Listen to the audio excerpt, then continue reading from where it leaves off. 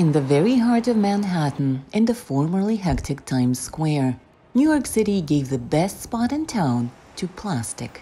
There's tens of thousands of disposable plastic items in the grocery store that I spent a couple years collecting from various trash cans around New York City. Every item in this pop-up grocery store installation is made of plastic bags. This one took a while, but it was very fun to figure out how to do all the little frosting effects all the way around. I want to touch it. You can touch it, yeah, for sure.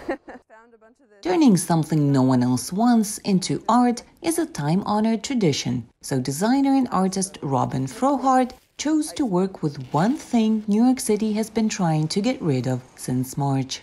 The city was set to impose a plastic bag ban in March 2020, but the pandemic slowed things down. Before the plastic bag ban, New Yorkers were using over 20 billion plastic bags a year. 85% of those bags ended up in city dumping grounds and in the ocean. New York is a very large city that produces a lot of waste, and anything that we can do to reduce that would be a good thing. I bring my own bag only when I remember. Other than that, it's hard to. But while the rest of the city is getting rid of its bags, the plastic store is one place in New York City where plastic bags are indispensable. Fanina Vishneva in New York, Anna Rice, VOA News.